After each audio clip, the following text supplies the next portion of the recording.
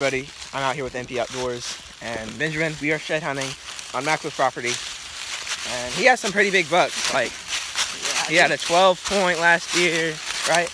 Yep. 10 point. He's had a lot of big bucks on here, so we're gonna see if we can't find some sheds. Let's get into it. Guys, we're in this sticks area.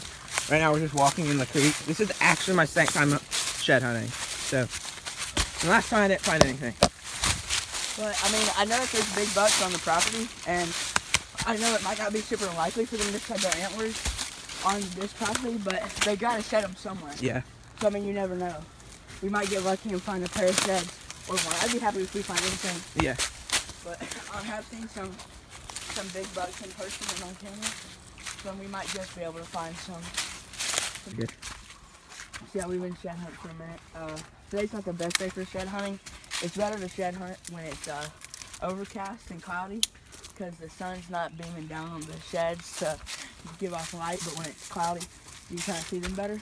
But right now we're walking this creek and there's deer tracks everywhere, and there's some right there, and a bunch right there. Creeks are a really good spot for shed hunting because like when they jump down and out of the creek, that like jumping movement can cause their antlers to fall off. Same with falling logs, like if you follow a deer trail, there's a falling log, that's a good spot to shed hunt, just with the tension and stuff of them jumping over can fall off. But yeah, and then I mean they can fall off anywhere honestly. But so we're gonna follow this creek. We might go back, not across the creek. We might check some of them falling logs. We'll see. Today's not the best day for it, but I mean if we step on it, we're gonna see it. So, Yeah. yeah, I mean I know that there's sheds here. It's just a matter of if squirrels have already gotten them or if other people have gotten them. But yeah. I just found some bones. It's not. Probably like a coyote, yeah. Well, don't you think so, Maxwell? It's sort of small. Yeah, I don't know what's good coyote, but probably Maybe a dog. A wild dog? Yeah. No, the coyote's got the dog. Oh. There's some bones right here. This looks like a leg bone. Yeah, it's a dog. What? Could be a small deer. It could be, yeah. Yeah, finally found something. They figured out what it is. It was a buck. Don't know what size.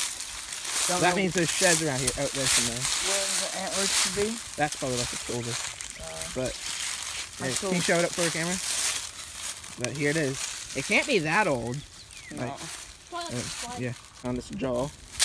But he thinks the squirrel got to the antler. Maybe. Yeah, I know it's more like. Because like this is really white, so that might mean it's been out here for a long time, bro.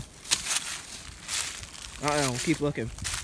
We're walking this deer trail too, and Benjamin found them. Good job, Ben. Yeah, we're walking a deer trail, hoping to see some sheds or something. Got this nice deer skull. That's really cool. Yep, we first found a lot of bones. Now we just need some antlers to finish off the day.